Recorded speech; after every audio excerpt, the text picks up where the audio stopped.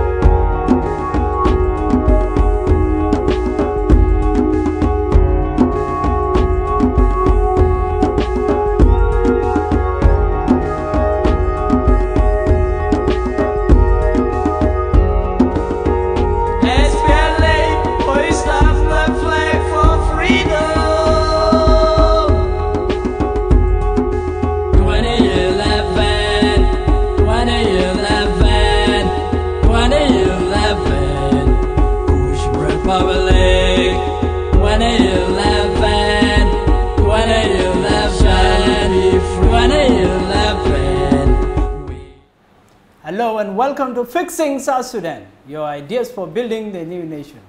I am Adingor. This week on Fixing South Sudan, an exclusive interview with the former Commissioner General of the South Sudan National Revenue Authority, Dr. Olympio Atipo, appointed February 2018, fired August 2019. What happened? He tried to do his best, and then what happened? He is here to tell us on Fixing South Sudan, whether he has fixed South Sudan or South Sudan has fixed him. Welcome to the program. Thank you, Mandi. I'm fine. So, been a long time. You were appointed. Your goal was to ramp up the revenue, non-oil revenue collections. You did your best, and then what happened? Yes, I was appointed in February by the presidential decree, and then I assumed office in March 2018. And my task is to lead the establishment of the National Revenue Authority to enhance non-oil revenue generation, because the system is very weak, and we need to harmonize the system, block the leakages. So basically, that was what I was doing. The situation before you came in, this was a new institution, and South Sudan is over-reliant on oil revenues. This is where the emphasis is being put on non-oil revenue collections. Yes. What were the non-revenues that were being collected, and what was the situation before you came in? The situation basically before I came is a little bit disorganized and unfunctional. Accountability was exponentially very weak. So what was there before was that we have two directories. We have custom directories and then the taxation directories. They collect the revenue for the government, the major revenue sources. And there are other ministries and departments which also collect some kind of levies and other revenue for the government. So the formation of the National Revenue Authority is to centralize the revenue collection and then to take the responsibility of revenue collection from all those department ministries into one authority. So by coming into effect of the National Revenue Authority at 2016, the National Revenue Authority became the only legally mandated institution to collect the non-oil revenue in the country for the government, apart from the state government institution. Here was a situation where you were trying to bring together institutions that were previously not liaising together. How easy or difficult was that? No, it's a very challenging assignment because, look, whether we like it or not, in a change process at all, there is always a resistance to change. And National Revenue Authority is a very new system to South Sudan, new to everybody. So the challenge we are facing, people find it very difficult to understand what exactly we are talking about. And people also felt very threatened because there was too many leakages in the revenue generation system. And by establishing the national revenue, the system we are putting in place, the structures we wanted to put in place, is to block those linkages. And you know, it's going to make linkages in a non-oil revenue generation on picking the government money very difficult for people. When you talk about leakages, you are basically speaking in layman terms about money coming in and going out. What I'm trying to say not is going that, to government coffers, but the going way to the money coffers. was being generated, accountability is very weak. So a lot of money is was going to people's pocket. So if the revenue is not being paid, it's not being paid well, the taxpayer, the tax officers, everybody is condoning and conniving. So government was losing huge revenue as a result of what? Not having a centralized system. So the fundamental issue here is centralize the system, monitor the collection system in a very transparent manner, and then make sure that we account for the money. When you came in, how much collections was happening? As a matter of fact, when I came in, there was no data. If you ask them now, they will not provide you any data. How much they have been collecting. Figures have been, but nobody can give you data on the paper that this is the monthly collection we have been collecting. That is the problem, the challenge of accountability. Because if you want to be accountable, you must be able to have the data to publish. You must be able to have the data to challenge people that this is how much we've been collecting. So when we came into office from 1st January, we have established a system where every month we made it accountable. We publish the figures that we collect for purposes of accountability. And tell us about the difference that you made in the time that you were at the helm. As a matter of fact, we started what we call the single treasury account, where all revenues are channeled into one consolidated account. And this is by the National Revenue Authority. It is not by anybody, because the National Revenue Authority had mandated the National Revenue Authority to establish collection accounts. And this collection account into which taxpayers pay their money. And one of the key things we want to promote is cashless transaction. We don't want the taxpayers to pay money to the custom officers or tax officers. The taxpayers will just go to bank, deposit the money into the government account, and then at the end of the day, we transfer to the... And we have started that process, a new regime in January this year, 2019. And it was very effective. So every month, we announce the figures. We give record to the government how much we generated and how much we transferred to the central bank for government expenditure. When you first announced the results, what were they? And then let's look at the end of the road. Ever since we started in January, revenue has been progressively increasing. What was it from the very beginning? From the very beginning, for example, the first time we had about 1.2 billion pounds and about $4 million. That was the first, and then it was progressing. There were instances we have almost $10 million and about 1.5 billion pounds a month. So the revenue was progressing because of the sensitization. Now the taxpayers also have confidence in the revenue generation system that they can see where their money is passing through. And especially by announcing the figures, it also boosts the taxpayers' confidence, because there is this sort of accountability and transparency that we have entrained in an establishment process of the National Revenue Authority. You speak of resistance to change. Is it something you encountered from the very beginning, or all through during your work? From the very beginning. And it is normal. I don't have a problem, because any new system you want to put in place, especially in the context of which we are working, the Republic of South Sudan, a post-conflict environment where the system of revenue generation are weak, people are benefiting from the government money, then all of a sudden you are building the system which is going to prevent people from diverting money into their pocket. You don't expect them to be clapping for you. How was resistance demonstrated? The resistance demonstration and manifestation is up to where the Revenue Authority virtually has collapsed now, leading to this drama that we are seeing, that dismissal. Because right from the beginning, when people realize that the measures that we are putting in place is not friendly into their pocket, then they begin to come out with all manner of stories and allegations. That is where. As a matter of fact, my removal from office started just after 3 months of my appointment. Can you elaborate on that? What I mean is that when I assumed office in March, April, May, from June, then the problem started. People started moving around for my removal from office.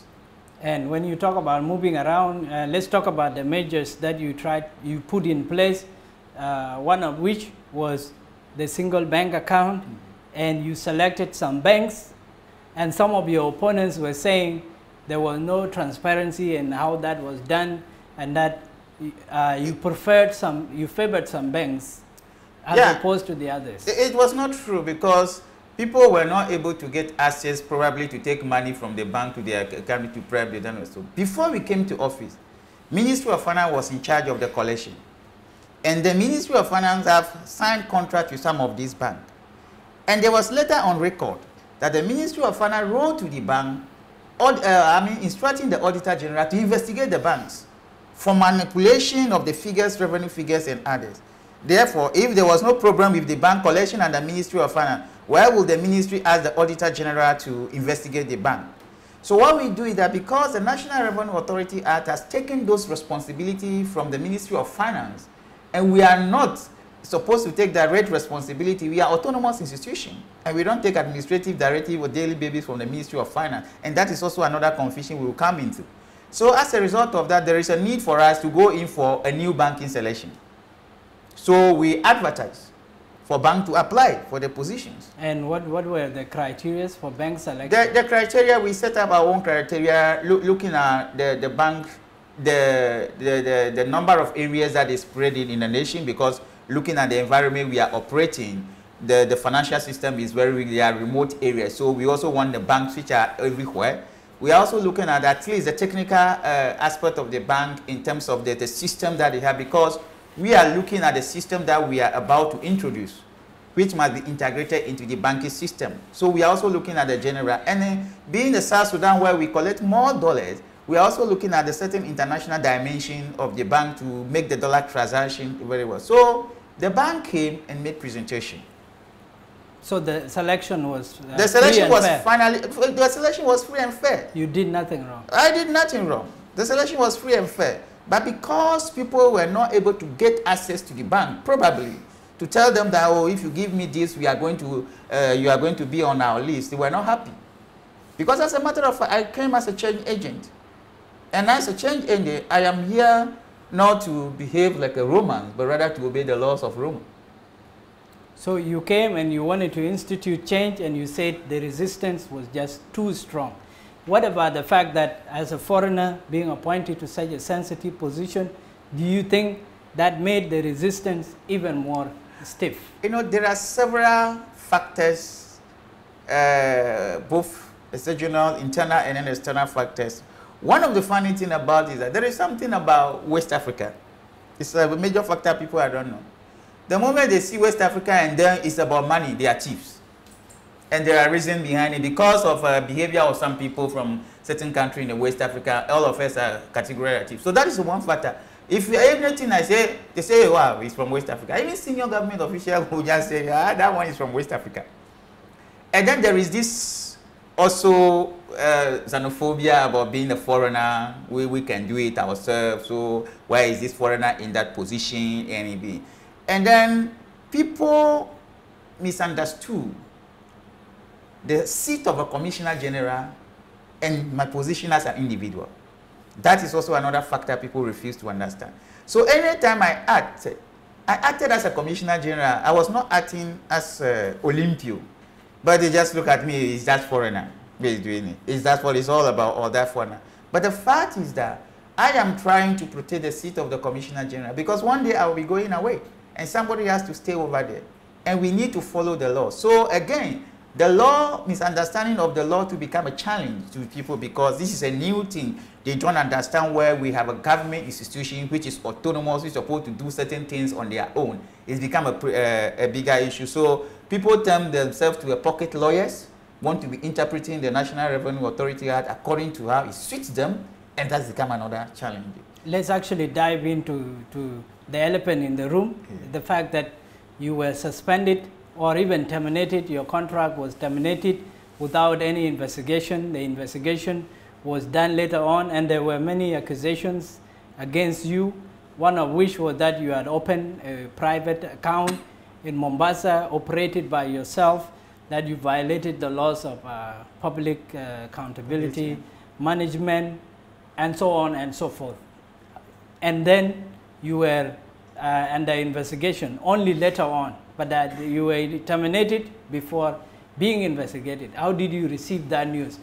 And remember, you were appointed by the president and dismissed by the Minister of Finance. Well, those are you see, it's a very interesting, it undermines the integrity of the country, and it's also a bad image to the government, because I am here to read any portion of the South Sudan Constitution which say when the president issue a decree to appoint somebody, a minister has the power to overturn the presidential decree. As at now, the presidential decree has not been removed, it has not been revoked, it's still standing. So we will see what happens. What happened is strange for somebody to appoint me to be terminated before investigation is instituted. Because what is the purpose of terminating the appointment?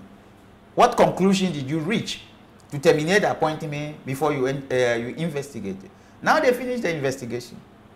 All the allegations that I've opened a bank account in Mombasa. I am operating my private bank account. It's very strange because I don't blame people because I've realized that a lot of capacity gap has also contributed to this. For instance, the National Revenue Authority Act has mandated the board of directors to take certain action. And this bank account they are talking about, this is a government account. As a Commissioner General, I acted on behalf of the National Revenue Authority upon the resolution of the board to work. And we opened a bank account in the various banks in the name of government. This is National Revenue Authority bank account. And monies have been transferred from this account for 8 months to the Ministry of Finance. They have not complained. They did not reject the monies. Then you turn around after 8 months and say, I have opened my private account. And when you go, they went around, they did not see Olympio's account. The account that they are talking about, they are government account that they have been receiving money from.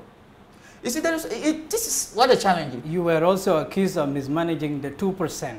And the 2% is the money that is deducted after you have transferred much of the collections to the Ministry of Finance account. How do you accuse somebody for mismanagement if you don't carry on audit? Do you just sit in your office and assume that somebody is mismanaging money? That is a very strange thing. And everything is done as if there are no rules, there are no laws. Everybody, as if we are in the kangaroo jungle somewhere, everybody is just running around. What is all these 2% about? National Revenue Authority Act has given 2% retention to the authority for establishment and capacity building within the transitional period of 4 years. And you did that. You were using the money. Yes, and the 2%, we started deducting the 2% from January. And let me tell you, from January to August, as at the time I left office, the total amount of 2% we have as a revenue today was just about $880,000. And that $880,000, that is what I was virtually using for operation. Because the Ministry of Finance refused to give me operation as a part of frustration to frustrate me not to work. They have not been giving operation. Even by the time I left office, 4 months of operation cost was in arrears. Yet I've collected over 4 billion and close to 9 million within that 4 months for the Ministry of Finance. They did not ask me, where did you get money to run the organization for 4 months without operation cost before collecting that money? So that money was used for institutional purposes. Of course. If you want to get a fish from the river, you don't throw an empty hook into the river. You have to add the meat to the hook and throw to the river. We use money to generate money. The other accusation that is leveled against you is that you distributed the vehicles for the institution to your friends. It is another ridiculous accusation. And these are the challenges that after the investigation, they found nothing. There was nothing of that nature. These are vehicles that we brought, and these are operational vehicles. We have only 2 directories. That is the Custom Division and Taxation Division. And being somebody who has been in the business, knowing the dynamics of what is happening here, I know where to put my resources to get money. I know where to put my resources, and I know where there are risk factors that I must take measures to control. Custom Division is a high risk factor in this country, which need to be controlled and controlled well. So whatever I do to control situation over there to increase the revenue over there, people don't know. I don't sleep because I need to find ways of making sure that I control the leakages in those areas to generate revenue for the government.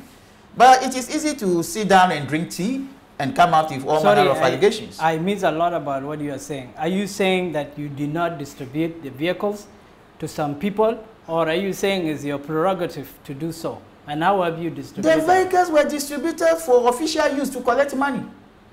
I don't even know. They should bring out. They were not able to come out. It was just people who are running their mouth around. The vehicles were distributed to the officers of custom and for them to generate money.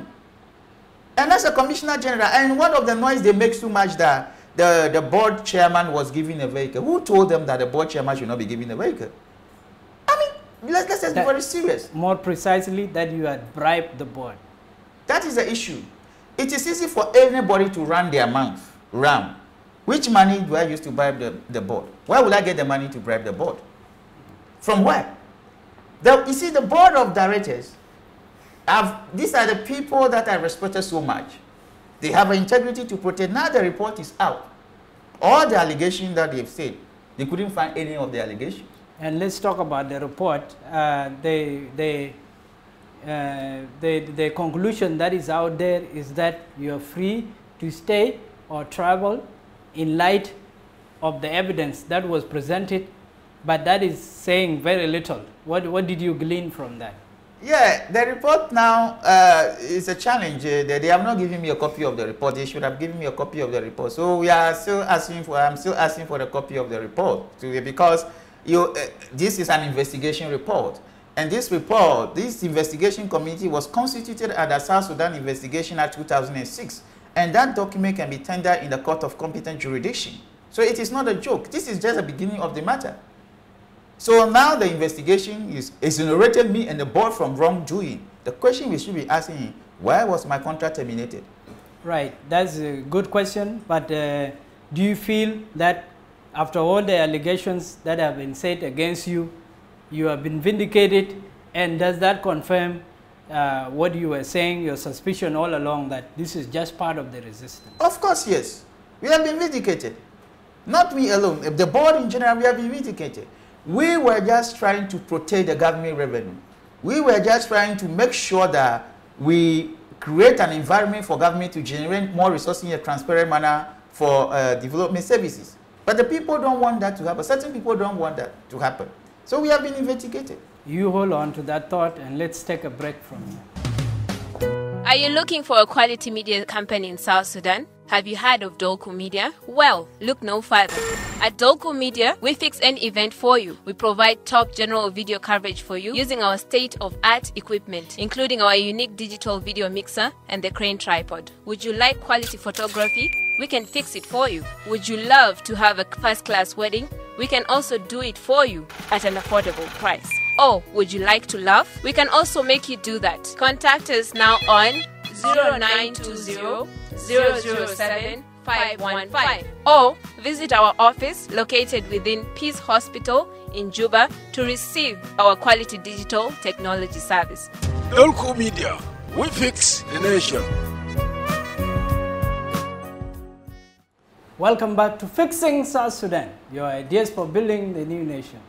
I am Adingor, and with us is former Commissioner General of South Sudan National Revenue Authority, Dr.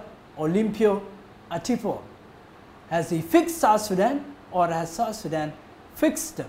You answered the question, talking about the fact that you were generating revenues and you have argued revenues increased during your time, and then you were sacked, and you are saying to give way to corruption. Is that what you are saying publicly? Basically, why was I sacked?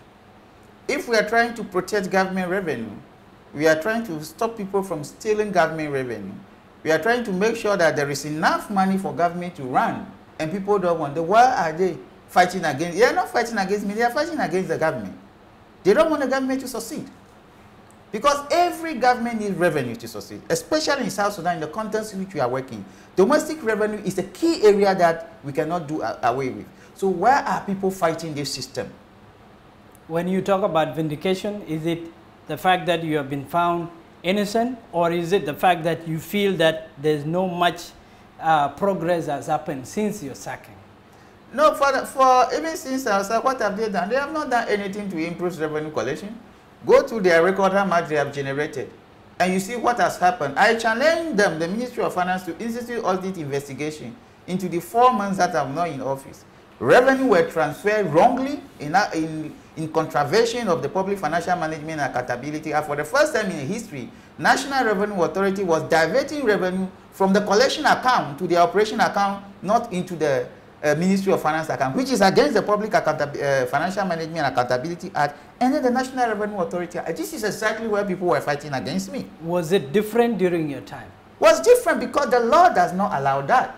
And as a Commissioner General, when I was there, I can never allow anybody to divert revenue from the collection account to operation account. It's only 2% that's supposed to go to the operation account. And then our normal operation comes from the Ministry of Finance. But nobody is talking about that. You indicated that what is facing you is a legal case. Your contract has been terminated, and then the results have come in. You have been found to be innocent. The minister in his letter is saying you can stay or you can go. Are you saying you also want to challenge? No, the issue is simple.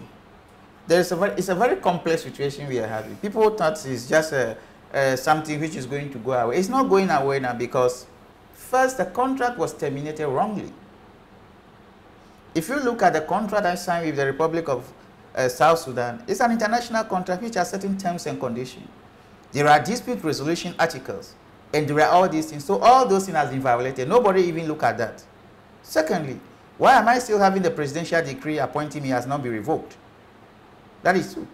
And thirdly, because the contract was terminated wrongly, based on an allegation which were unfounded, and now you came up with the investigation report, exonerated me from the allegation upon which my contract was terminated. What are your options? There are 3 options on the table of government. The government will decide what to do. It is the option they take that will trigger our response. The option that has been taken is that you can stay or you can go. And that is Which one are you going to take? No, this is not an option. This option is just like a lifting of traveling restriction. So now I can travel to wherever. Decision has not been taken yet on that report. Until the decision is taken on that report, then we'll trigger our response. What other decision is you need to be taken? It's either you stay or you go, or you challenge the results. What are you going to do? There is no result to challenge. The investigation committee report has exonerated me.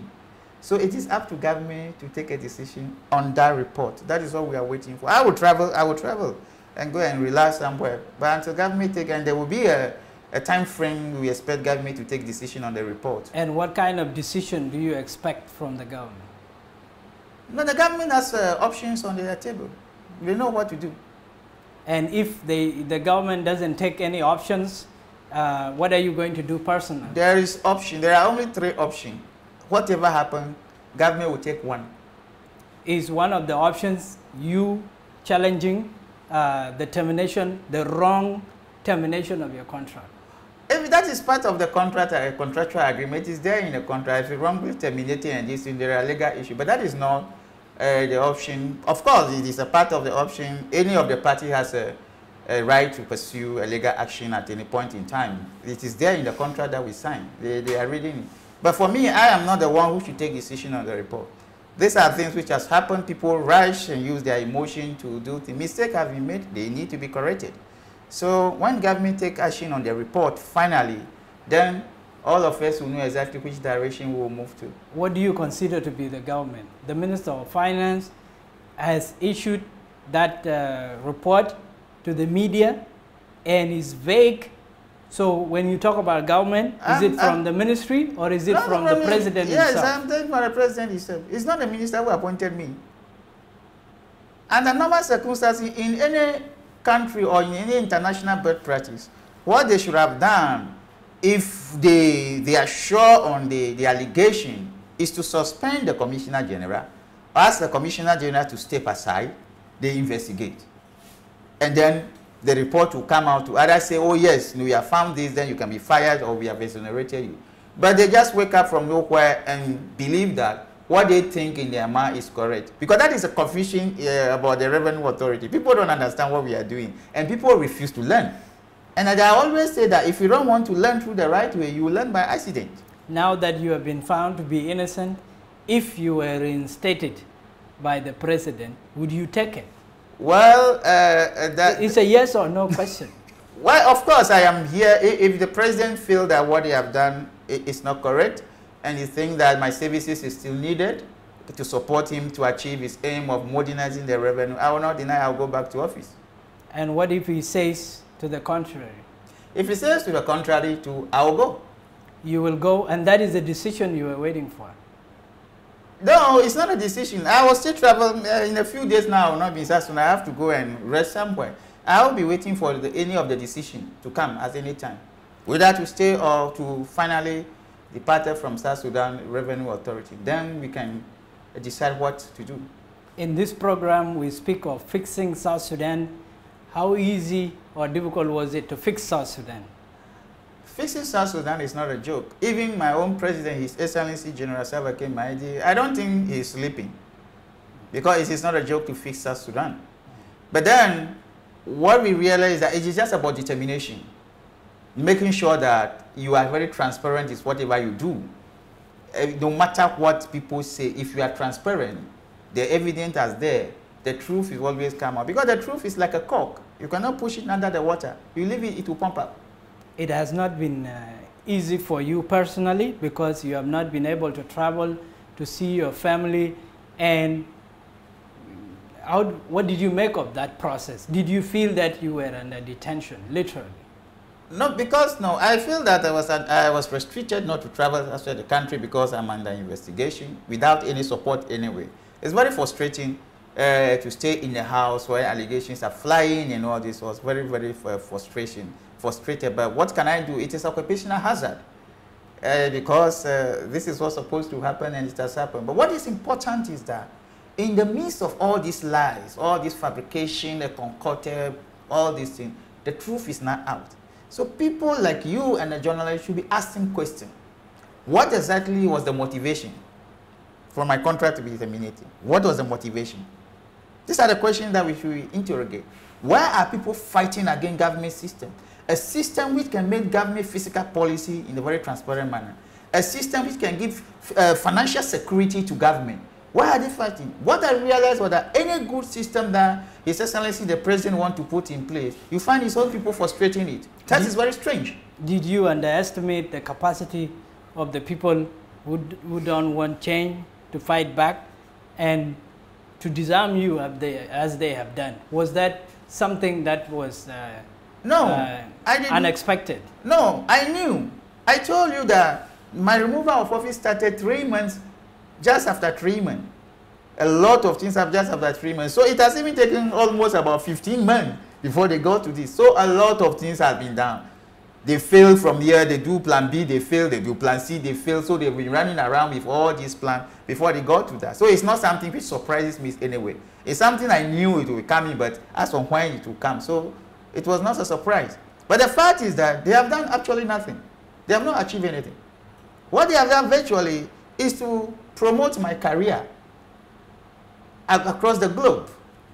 That I've managed the National Revenue Authority successfully for the 3 months.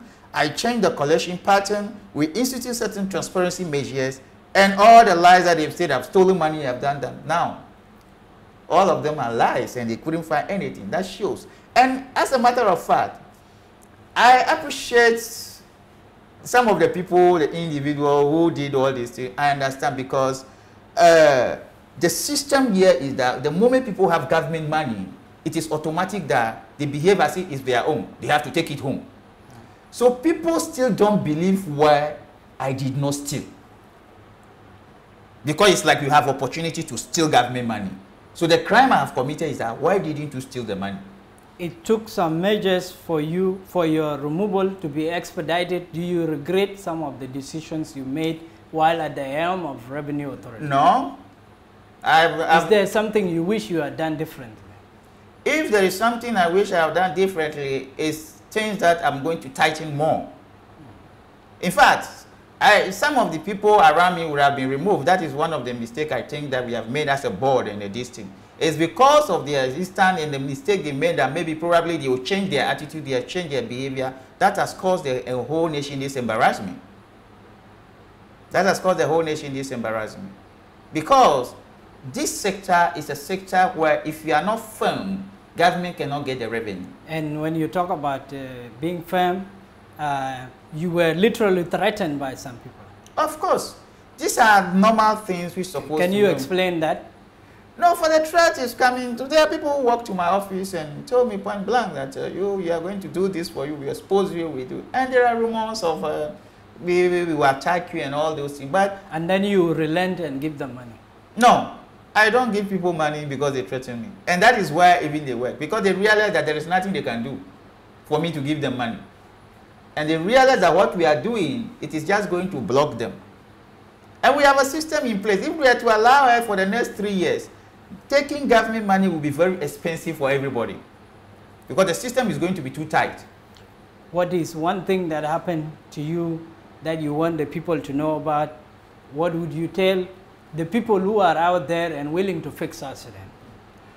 Yeah, for me, for the first time, I've seen this consciousness movement and then the appreciation of South Sudan that they want to change, especially in the transparency area. Especially if you look at, there are certain significant things that's happened within this period. One is that when the board reacted, the press statement that the board issued was very significant because nobody was expecting that to happen.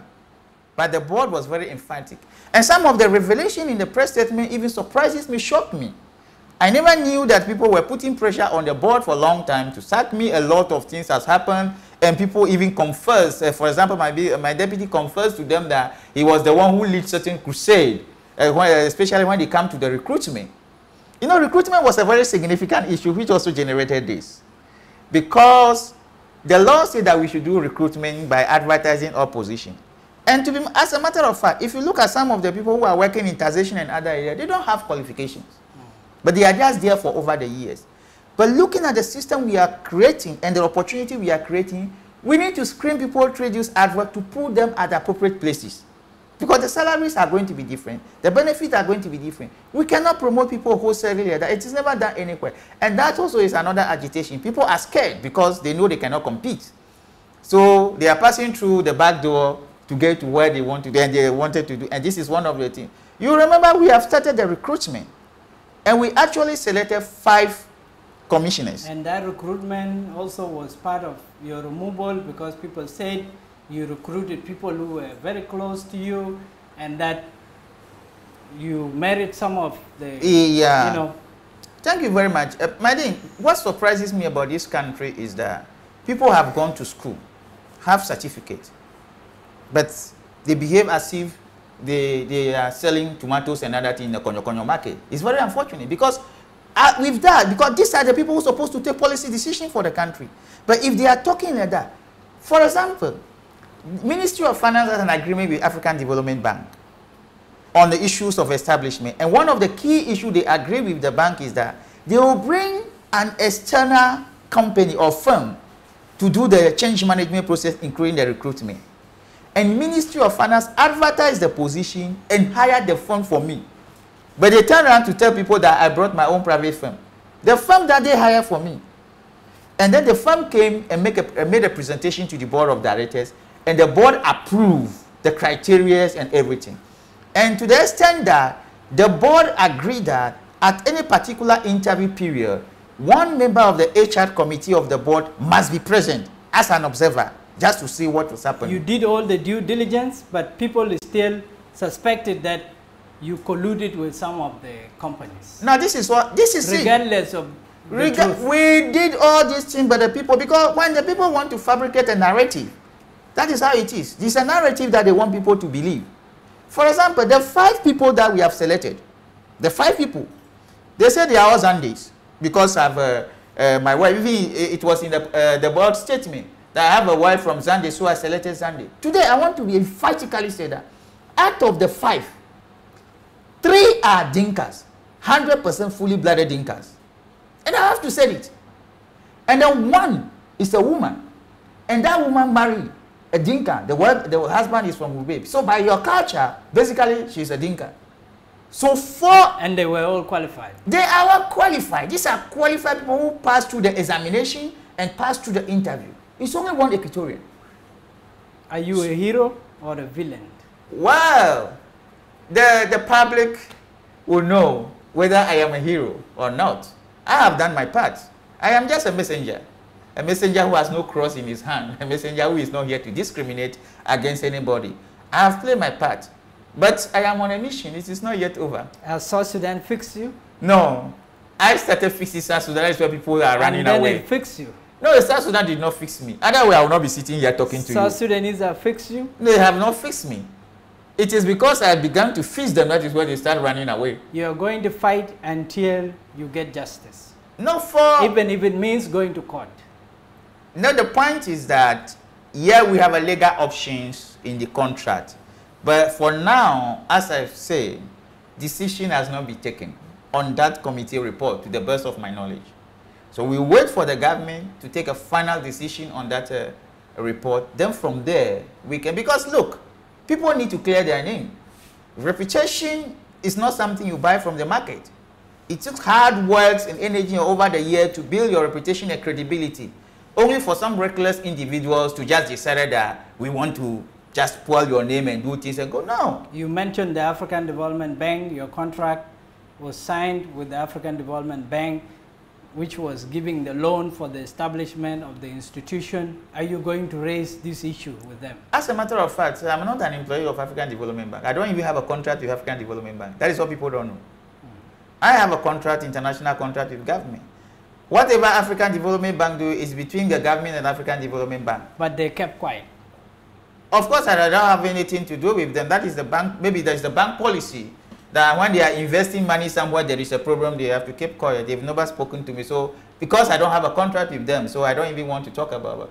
But at the right time, we will talk about the role certain individuals in African Development Bank play to undermine the government institution to get to where we are. What did they do? At the right time, we'll talk about that. Now is the right time. My dear. Dr. Olympia, A story is going to be told. Thanks for coming to Fixing South.